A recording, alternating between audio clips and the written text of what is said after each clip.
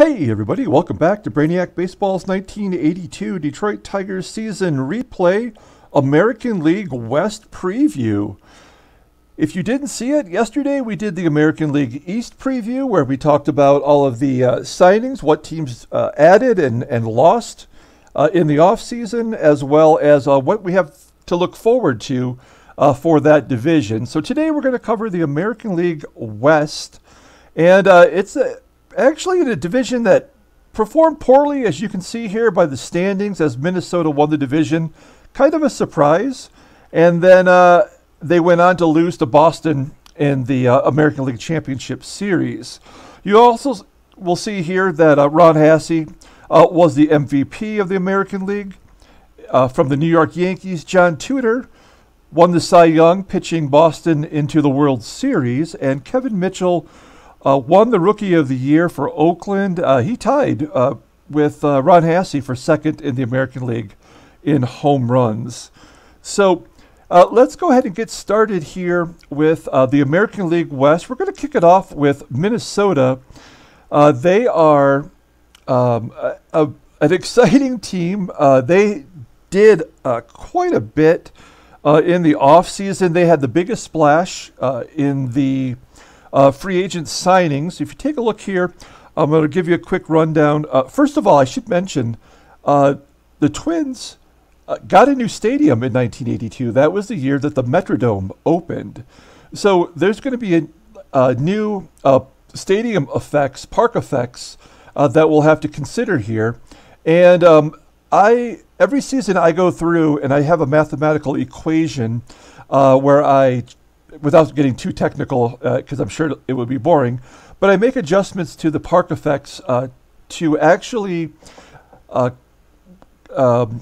mirror what the team did that season. So I'll be interested to see what the Twins do in 1982. They were actually in last place in the real 1982 season. They've only won 60 games in the first year of the Metrodome.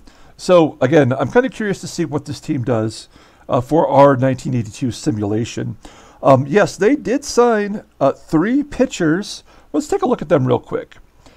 The biggest free agent pitcher available was Doug Rauch. They stole him from California, a team right in their division. He goes right to Minnesota, who won the division, and they signed him for a pretty decent contract, 3 years for $890,000. He went 13-5 last year. He was among the league leaders in wins. So a solid pickup for the first place team. In addition, they signed Eric Rasmussen, who has one of the scariest baseball cards I've ever seen. I used to remember when I opened the packs as a kid, and I'd come across his. It was like a Jack-in-the-Box, like popping open. It would frighten me every time. So yeah, I'm going to, actually real quick, I'm going to post the card right here, so you can see what that card looks like. Don't be scared. It's going to go away. All right. And so in addition to Eric Rasmussen, they also signed Bill Bonham, a starter for Cincinnati last year. He made 15 starts in our short season. And actually, they stuck him in AAA. And the Twins' AAA team was the Toledo Mud Hens. Now, of course, they're the Tigers farm team. So in addition, those are the 3 players that they gained. They lost Paul Hartzell, minor league pitcher, and the Coos, Jerry Koosman, who signed with the New York Yankees. Going back to their lineup real quick, Gary Renicky, their cleanup hitter, he finished in the top 10, third overall, actually, in RBI last year. Paul Moskow, the pitcher, was their only all-star. They drafted Cecil Fielder in the first round of the 1981 draft, so he's on the way to the majors. And their saves leader was Doug Corbett, who finished 4th overall in saves. So they didn't do much here for their offense, which I think is actually their weakness. They are not someone to shy away from making trades. So I'm assuming they'll probably have some good deals done in spring training before we even get the season started. So we may see some changes to their offense. As you can see here, they don't have a lot of power, but they are strong in pitching. Let's take a look here. So Paul Moskow they got last year in a trade at the early part of 1980. And Doug Rao, of course, he just signed Chuck Rainey they got from Boston last year. They brought up Frank Viola, who did not have any success, but he was a rookie last year, and now he fits into the rotation. So maybe with a full season of Frank Viola, they'll improve. And Bob Veselik is their number 5 starter, and that's with Bill Bonham with a better rating here in the minors, so maybe they'll swap them out. Bullpen, look at that. That's probably how they got it done last year. They were awesome. They lost Paul Hartzell, as I mentioned. They brought up Mike Walters. I don't know much about him. But you can see here, they have depth at starter. They got Bonham. They got Jeff Zahn. They got Vern Rule. For some reason, they have Paul Splittorff down in Double-A. And Dennis Burt, who was a major starter for them with a great record in ERA, stuck down in Double-A. So they have a lot of options as far as pitching goes. But will they repeat? I don't know. The rest of the teams in this division, I don't think got much stronger. We're going to take a look at the next team here. And that's going to be last year's reigning World Series champs, the California Angels. Let's go ahead and click over to California. There we go. Let's take a look at the team. They added nothing to their lineup. Of course, they lost Doug Rao, as I mentioned, and they lost their starting right fielder, Dan Ford, who they replaced with Mike Brown, who has good ratings, so maybe he'll perform. He got a cup of coffee last year, hit 6 home runs. Steve Lubitich was in the top 10 in home runs, average, and RBI. So he's probably their best hitter. Brian Downing got injured, missed the last half of the season. He was one of the 2 All-Stars for the California Angels, him and Doug Rao. And even having been an All-Star, they have Brian Harper as a rookie coming up to take the main position for catcher. So I'm curious to see what that will do to this team offensively. When you have Pepe Mangual leading off as a DH, why not have Brian Downing in that role, or even Gary Pettis, who they have listed as a third baseman here? He's an outfielder. I don't know. That doesn't make sense. We'll fix that and change it to a center field position. So let's take a look here at the pitching staff. You know who's on this team. That son of a bitch, Frank Tanana. He had an off year. He went 7-11. He did have. He was in the top 10 in strikeouts as expected. Ed Halicki, their staff ace, did miss a little bit of time with injuries last year. Dave Frost, Bruce Keeson, and Chris Knapp will round out the rotation. So as you can see here, just by looking at their ERAs, that's probably the main reason why they faltered and lost the division to the Angels, because their batters were pretty strong. In relief, they have Mark Clear finished in the top 10, 3rd overall in saves. In fact, bullpen, give or take, any of those pitchers, to be honest. Mike Overy or Overy, I don't think Overy is correct. Dave LaRoche. You got a couple lefties in there. Looking at what they have coming up the pipe here, they have Ron Romanek and Mike Witt, of course. Great starter. He got a couple of starts last year. They have Don Ossie they can call up. I don't know why he's not in there. He's stronger than Mike Overy even. So, this team, kind of boring. They didn't really do a lot to improve. They did nothing, in fact. So, again, a pretty steady team offensively. You can't argue with those. Hitters, they led the American League in home runs, in fact, over the Tigers. So maybe that'll be good enough to get them over the top and back into first place if the pitchers come around. Okay, so we're going to move on to the 3rd place team. This team is the Texas Rangers, and I got something cool to show you here. Texas Rangers, one of 2 teams that changed their logo in 1982. So this is the new logo for the Texas Rangers, and we're going to pull up their team. This is the team that did the most additions in all of this baseball simulation. They added Leon Roberts. They added Rodney Scott. They added Rick Manning. They re-signed Bump Wills, who they released and brought back. They signed the second best pitching free agent, Moose Haas. They signed Jerry Mumphrey, and then they traded him to Houston in the offseason. They signed Baylor Moore for the bullpen, Bob McClure for the bullpen, Sid Mungie for the bullpen, and finally, Dwayne Kuiper. The one player they lost is their catcher, Jim Sundberg. They do have Darryl Porter, who was an all-star last year, with Odie Davis, who was in the top 10 in batting average last year. So those were the two all-stars. They could afford to lose Jim Sundberg with their everyday catcher being Darryl Porter. They decided to swap out Steve Garvey, who was in the top 10 in RBI, and bring up youngster Pete O'Brien. So he got into one game last year. Oh, no, that was in 1980. So he didn't even play in the majors in 1981. And they project him to be the starter at first base. So here's Rick Manning. He's in the everyday lineup in center field. Of course, he played for Cleveland last year. And good defensively. He hasn't hit a home run in ever. So he's got no power. Great defensive outfielder, of course. Richie Zisk won a Gold Glove in right field. A big surprise. He was a terrible fielder in real life. And as you can see here, he's got a below average arm, below average rating in right field.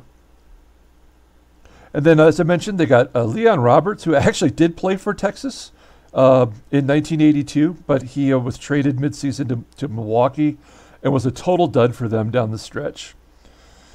And let's see here, who else? And everybody else they signed that was a batter, Rodney Scott, Dwayne Kuiper, are in the minor leagues, so they're more for backup purposes. Let's take a look at the pitching staff for the Rangers. Not great. They did sign Moose Haas, who had an off year last year, going 6-12 for the Brew Crew. Of course, the Brewers could not re-sign them because they finished negative in cash. So he was released to free agency. They have Doc Medich, who was their staff ace last year. He moves down to the second spot. They're going to finish it out with three minor leaguers, Don Kaner, Al Lakowitz, and Jim Farr. So that rounds out the rotation. They do have Ken Clay in the minor leagues. And Brian Allard got a few starts last year, pitching 95 innings with a 6 ERA. So just horrible there. The bullpen, this is very perplexing. Jim Kern finished second overall in saves last year, and they decided to bump him down for Tom Hankey. The Terminator, that was his nickname, Tom Hankey. So, they moved Tom Hankey in there. He does have better ratings, so I guess in reality that may make sense. And, of course, they signed Bob McClure, who I mentioned, and Bob Babcock they have back there. Probably the single funniest moment of the season last year with Bob Babcock facing Gary Hancock. You can figure that out on your own. I think it's game 107 if you want to check it out from last season. Pretty funny. Charlie Huff, knuckleballer in long relief. He probably could start if needed to. And then all the baseball relievers all went to the minor leagues that they signed, Mungie and Moore. Okay, so they have some solid backups. They have Gaylord Perry with a 57. How can that even be? They need to. This game should automatically recognize these things and cut them, especially if they're in their final year of their contract. That's my personal, opinion on that. And okay, so there's the Texas Rangers for you. Did they improve? I have to say so. I mean, they certainly didn't. Not for a lack of trying. They've added plenty of good players, and so Mickey Rivers loses center field. Steve Garvey loses first base. I don't know. I guess we'll have to wait and see how the season pans out for the Rangers. Maybe potentially a division winner if they can get the starters right. Okay, next team up, Oakland Athletics. They also changed their logo in 1982, the other of the two teams in Major League Baseball. So more to the traditional A's look. Okay, let's take a look at this team and their lineup here. They did add 2 players in free agency. They added Jerry Remy, who steps right in, takes over second base. And that means the odd man out at second. It was Shooty Babbitt, who moves to DH. Okay, so no big deal. Love me some Shooty Babbitt. And then the other free agent signing was Larry Herndon, who kicked ass for the Giants in just probably pinch hitting duties for them. Let's take a look. As you can see, he was on the Tigers in 1982. So, yeah, 74 appearances in 35 games. So he was basically a pinch hitter. He'll come off the bench as a good 4th outfielder for the A's. Of course, Kevin Mitchell, he won Rookie of the Year. We're going to show you his stats here. At only 19 years old, he hit 19 home runs. Poor batting average. He didn't even get to a 700 OPS. That was good enough to win the Rookie of the Year. But he's got a bright future ahead of him. 95 power. Wow, that's crazy. And he plays everyday third base, which is the position that he came up as. Of course, we know him as a left fielder who made that one-handed over-the-shoulder catch heading toward the wall in left field. So that was for the Giants, I believe. Look up that highlight if you've never seen it before. Pretty cool. Okay, so they have Ed Putman from the Detroit Tigers. We traded him over there last year. And Rusty McNeely, he finished 3rd in stolen bases last year with those 39. So they have a lot of speed at the top of the lineup with Rusty McNeely and Jerry Remy. Shooty Babbitt can steal a base. I mean, Tony Phillips. Tony Phillips has to watch his back because they have Cal Ripken Jr. coming up as a 21-year-old this season. He's in single A ball. In 1981, in real life, that was the year that he was a rookie. And in 1982, he wins Rookie of the Year. And so I don't know if he'll make the team or not because Tony Phillips technically has equal ratings to Cal Ripken, but you could argue he should be on the team. So they have that to look forward to if they don't trade him. Carlton Fisk backing up a catcher. You got to love have Carlton Fisk on your bench. And I guess that, Tony Brewer, top 10 in RBI last year, out of nowhere. Pretty solid season. Here's a minor league card for him. As you see, he wasn't even in the majors in 1982, but stepped into left field and got the job done. So pretty cool. This is an interesting team because of their speed. I'd never liked playing them. For some reason, they always beat us. But we'll take a look at the pitching staff. We're going to see some names here that you're familiar with, and that's going to include Rick Russell. Rick Russell, we traded him away. They absorbed his contract.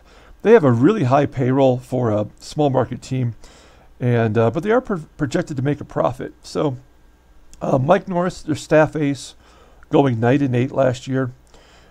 Rick Russell and Matt Keogh. Now, the Oakland A's are the only team that has an injury that will be resolved before opening day, because we're 30 days out with spring training yet to occur. So he'll move back into the starting rotation. He was their lone all-star last year, going 9-4. So once he comes off the IL, he will move right back into the rotation, and we'll see if they remove Larry White or Mike Warren. They make a change in the bullpen for closer. Ernie Camacho, who was in the top 10 in saves, moves to short relief, and they're going to move in Ben Hayes. I remember him as a Cincinnati Red. I don't know if he got traded last year, so that's how he got there. He is going to take over the closing duties, at least out of spring training. Dan Schatzeder, we traded him over there. He was part of the Ricky Henderson deal. We had to give up a lot to get Henderson. And we're going to miss Dan Schatzeder. He did not even pitch a game for the A's last year. So we'll see if that changes. They have a couple backup starters, and Brian Kingman and Alan Worth.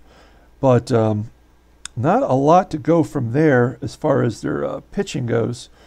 They do have, is Mike Moore on this team? I thought I saw him on here. No, he's on Seattle. That's what I'm thinking of. Okay, so that's going to do it for the Oakland Athletics. Interesting to see how they do. They're probably still a mid-pack team. Most of these teams didn't even finish over 500. I think only the top two did, right? So we'll see if they can at least get to 500 next season. Okay, here is the Chicago White Sox. This is definitely the most boring team in the American League. Now, they did make some changes to the roster. We're going to take a look at it here. So they signed Paul Hartzell, relief pitcher, who I mentioned that Minnesota released. They did pick up Jim Sundberg, but in a strangely parallel move, they added Biff Pocoroba as catcher as well. So they got two free agent signing catchers. The one with the better arm and the better rating is on the bench. Pocoroba is a switch hitter, so maybe that's the difference. Maybe we'll see Sundberg in there versus righties. I don't know. Great signing in Buddy Bell. They take Buddy Bell away from St. Louis, who put up a pretty good season. He's actually always been a good player. You could count on him for 10 home runs and 10 to 15 home runs and batting around 300 every year, playing an elite third base defensively. Look at that arm. Great range, strong fielder. So that's a big plus for the White Sox. And they added outfielder Tony Scott. Other than Buddy Bell, they've got nothing in this lineup. I mean, they have all a bunch of backups. I mean, Jim Sundberg should be there. Ron Kittle, he should be their left fielder. This game had him listed as a catcher, which he did in the minors. He never played it in the majors. So I did change him from catcher to left fielder. So we'll see if that will help get Ron Kittle into the lineup. When you have Rusty Kuntz as your everyday right fielder, that's not great. I mean, Ron Kittle should be in there at DH. I mean, this is a tough lineup to look at. Now, Oddibe McDowell was a great player early in his career. He had speed. He hit for the cycle as a rookie. He was on the 1984 United States baseball team. This is the card representing that. He was on that team with Mark McGuire and Bill Swift. And so he got some at-bats last year as an 18-year-old. He's a 19-year-old leading off for this team. He can play anywhere in the outfield, so he's an asset. Mike Squires, no home runs at first base, but a great defender. And then everybody else in this lineup, I mean, they wouldn't make any other team. I'll give Biff Pocoroba some props. He's been a career backup, so if they end up using him here as an everyday catcher, I'll be curious to see what he does. This is what the 1982 Fleer cards look like. One of the worst photographed series of any baseball cards I've ever seen. Like a shading, the blurriness, it was just horrible. And when I was considering doing like I did in the 1981 season, where I had all the, probably not all the cards, but almost all the cards were created to show the players on their correct teams. I was thinking about using this one because it would be easy for them to replace the photograph and improve on it. But anyway, it's just too time consuming, and as great as they looked last year, I just didn't feel the need to do that again this year. So we're using as cards to represent them whatever 1982 card was created for them by the main manufacturers. Okay, so Thad Bosley, their best hitter last year, he loses his left field job, or I think he DH'd last year actually. So he goes to the minors. Jerry Harrison's in the minors. Joe Gates finished in the top 10 in stolen bases, batted .279. He was the guy who lost out in them signing Buddy Bell, but you can't argue with that. I would take Buddy Bell over Joe Gates, but they should find him a position in the infield because he plays somewhere else. Oh no, he cannot. He would be below average anywhere else. So maybe that's the last we've seen of Joe Gates. Look at this. I mean, he was great. 284, 279. His OPS went up over 700 last year. 46 and 28 stolen bases. So you got to feel bad for that guy. What's the guy got to do? And they have Harold Baines coming. Harold Baines played first base a little bit. Actually, one game, he got 6 at-bats in that one game. So Harold Baines, he should be up there replacing Mike Squires right now. I'm sure this team is going to have a lot of changes throughout the season offensively. Let's take a look at the pitchers. John Matlack is their staff ace. He was signed to a big contract last year, and he did make the All-Star game. He went 9-9 with that 3.93 ERA, 6 complete games, top 10 in strikeouts last year. He was solid, not the 9-0 record that he had in 1980 before he got injured. But he was signed to a pretty sizable contract, and he's going to be under rule for another 2 years after this season. So you would think their starting rotation would be better. They got Richard Dotson. They got Ken Kravik. They got Francisco Barrios, who actually is dead in 1982. He died of a drug overdose, but he's out there throwing it anyway. He's got a live fastball for being dead. And then Britt Burns will round out the top 5 starters there, and he did get a little bit of a call-up last year. So, but he was, I mean, look at these. You can't argue with the ratings. This is solid. And they got Ross Baumgarten they could throw in. They have Rich Wortham, who could start, who was an all-star in 1980 for them in this simulation. Bert Roberge, they got him from Houston last season, and he became their closer and did a great job. He was lights out. 7-0 in relief with 14 saves. Dewey Robinson, they re-signed, and of course, former Tigers, Senior Smoke. So, I mean, this is a solid team. You can't really argue with their pitching staff. Their batters are horrible. They need to do a little investing there. They have Lamar Hoyt, former Cy Young Award winner. Steve Trout. They have some players here that they can bring up. So, yeah, I mean, looking at the rest of the pitching staff, I don't see anybody else that excites me, but they do have some depth. So that's going to do it for the Chicago White Sox. Let's move on to the Seattle Mariners. Let's pull up the Seattle Mariners logo here. Boom. There we go. And this team, man, this is the fastest team in baseball. I will say that. What good does it do them? I don't know. They have been somewhat disappointing in not being able to take that speed and convert it to wins. They've only signed one player, and that was Butch Weiniger, a 2-time All-Star for the Dodgers. Did not have a good season last year, but he's solid defensively.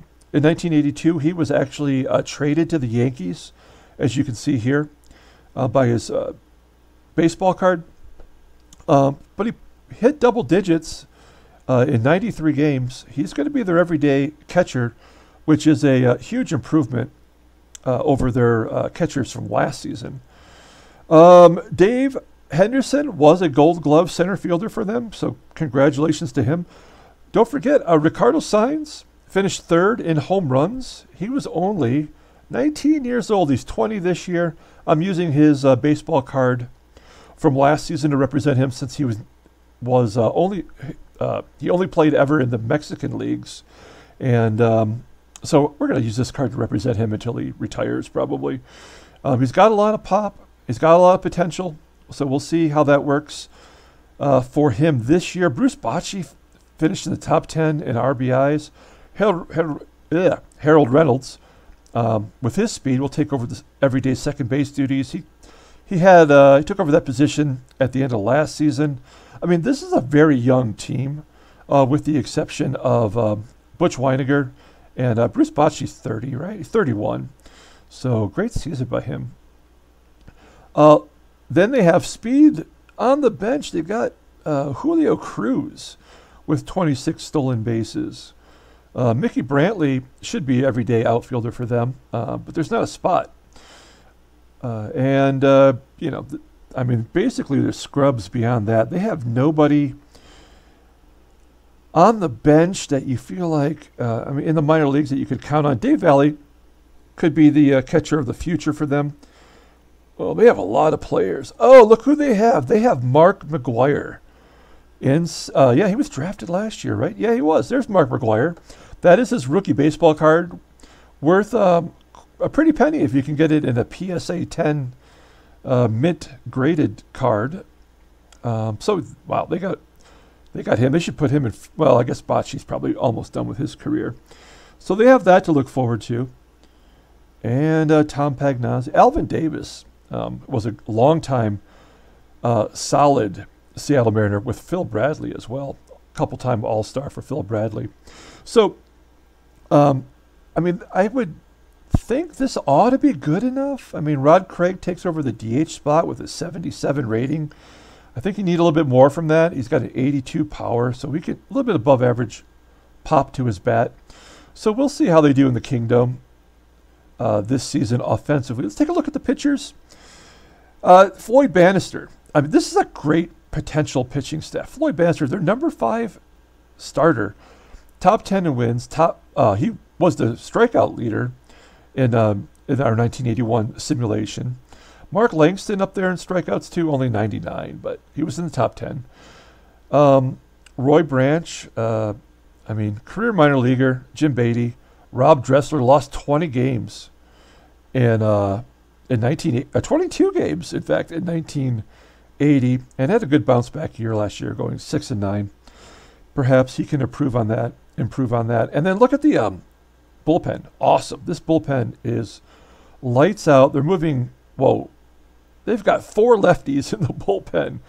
I don't know if they'll break camp with 4 lefties, but they might, and that would be great by me because all of our hitters are righties on the Tigers. So Rick Anderson did a solid job as closer. He's going to keep that job this year.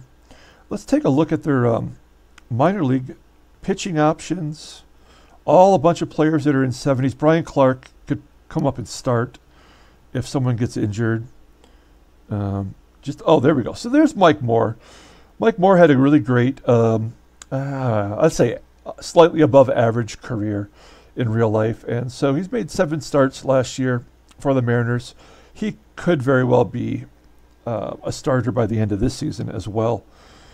And not a lot to look for in the single A either. So that's going to do it for the Seattle Mariners. A speedy team. Got to make sure Lance Parrish is behind the plate when we play them. And then finally, the Kansas City Royals. The worst team in the American League last season. And we have a good surprise for this team. As we pull up the lineup. Boom, here we go. Who did they add? They added Gary Hancock. And he's in right field every day. So we let him go last year. And only because we have such a great, when I say we, I mean the Tigers. Only because, we have some good right fielders to replace him. And I did feel like signing him for more money than he deserved. But he was a good player for us, very reliable, put up solid numbers. And he's going to be the everyday right fielder for the Kansas City Royals. Glenn Borgman, they signed to be their catcher. And that's a good get. But Don Slaught, who was their starting catcher last year, finished 8th overall in batting average in the American League, and he can't even get a job. So I don't know what that's about. But Borgman does have a better rating. I think that's what we're getting at with that. The other player that they signed was Mike Paxton to be in their rotation. They do have, the Royals do have the number 2 overall pick in the draft this year, with Barry Bonds being available in the amateur draft. So we might be seeing Barry Bonds sometime in the future for the Kansas City Royals if the number 1 team doesn't pick him. George Brett was an all-star. This is the only good hitter they still have on this team. You got to feel bad for him. Put up another good season, batted over 300. It's 3 years in a row for him. He's everything you want in a third baseman defensively, and Hall of Famer. What else can you say about George Brett? So there you go with the lineup for the Kansas City Royals. Willie Wilson finished, 4th overall in stolen bases in the AL. So they have a little bit of speed at the lineup, top of the lineup. Down below here, Ken Phelps, Ken Phelps once hit 2 grand slams against my team in one game, and now he loses his first base job to Pete LaCock. Pete the Rooster. Yeah, I don't agree with that. You may as well. Well, Ken Phelps can't play defense, but he was a career DH. But so I guess maybe that might be the better option. Minor leagues. What else do we have down here? Anything good to look forward to? They got BIP, Fred McGriff. They got the crime dog coming up. So was drafted last year, and if the minor league system doesn't ruin him in Kansas City, he's definitely the first baseman of the future. That's pretty much it for the batters. Frank White, wow, batted .322 at second base last year, and George Orta had a solid season, so I can see why he's the second baseman for them. Okay, let's take a look at their pitching staff. This is bad. This is maybe the worst pitching staff in the American League, worse than Cleveland even. They have Dennis Leonard as their ace. Of course, he was a great pitcher in his time, but at this point in his real-life career, he was injured. He missed a whole season, so he's probably going to fall off the table. And then you have Busby, Paschal, and Paxton, who in real life all had retired from baseball. They were no longer pitching, even in the minor leagues. Steve Busby did finish the year in top 10 in wins and strikeouts, so you got to give him that much. And their rotation will round out with Rich Gale, who they got from Cleveland, the Giants. So bullpen, pretty good. This is the best part of the whole team. Raleigh Eastwick probably should not be a closer, but he's going to take the duties since they traded Dan Quisenberry to the Orioles. So Eastwick will be their closer. Maybe Mark Huseman might get some of the opportunities closing. And the rest of their bullpen, pretty solid. They have Larry Gura as a starting option. Maybe should be in there over Rich Gale as a lefty. They don't even have a lefty in the rotation. Going down, they have Doug Drabeck coming up. Maybe see him this year. He's in single A, though. And that's all they have to look forward to. That is sad. This team, this is probably still a last-place team. You feel bad for George Brett. I mean, you may as well trade him, try to get something good for him. And Rance Mulliniks, he did win the Gold Glove at shortstop. I don't think I mentioned that earlier, but he was a Gold Glove winner. So, that's going to close out our American League West preview for today. What we're going to do is we're going to take the rest of the week off. We're going to come back Friday and Saturday of next week and do the National League East and the National League West preview. We never talk about the National League because we've basically, with the Tigers being in the American League, we have not spent any time ever really talking about what the National League is doing other than showing the standings. So we're going to cover them briefly next week, just so everyone knows where everyone who was a free agent landed in baseball. So hopefully that will be fun for everyone. So that's going to do it for today. We're going to come back next week. Until then, everyone, have a great day.